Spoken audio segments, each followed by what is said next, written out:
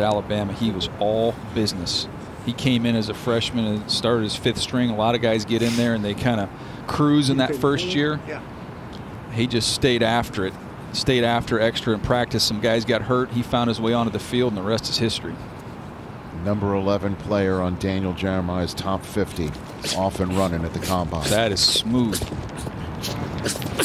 4.47. Oh. We have a new clubhouse leader, not just for this group, but on this day. Whoa. 4. He's weaving. 4, He's almost outside the line. He just ripped off a 4.47. He almost went full Bob Lee there. Stacy?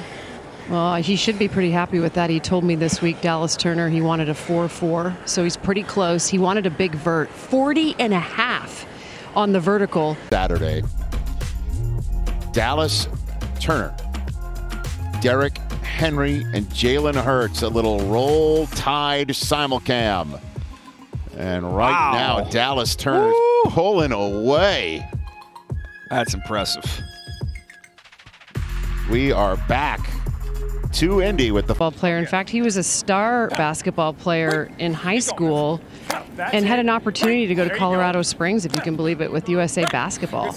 He came from an incredibly talented high school team, played with a couple guys that are actually in the... Let's go. Let's go, Dallas. That's your number 11 overall prospect. Yeah.